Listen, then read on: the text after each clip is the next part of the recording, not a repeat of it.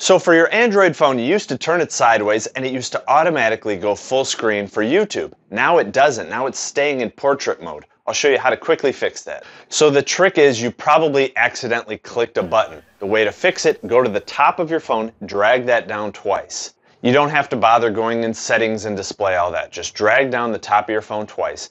And the second button on there says portrait. That's what you want to click. When you click on it, it'll say auto rotate.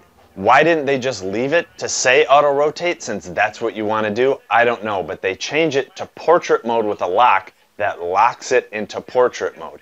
When you click it and it says auto rotate, now when you go into YouTube and turn it horizontally, turn it sideways, it'll automatically go full screen. One thing to note is, even if it is locked on portrait mode, when you turn your phone sideways, there'll be a little icon up here in the top right corner. You can click that and it'll go full screen. But you want it to happen automatically, so just click that button that says portrait. It'll say auto rotate. Now your phone will auto rotate to full screen. I hope it helps. Thanks.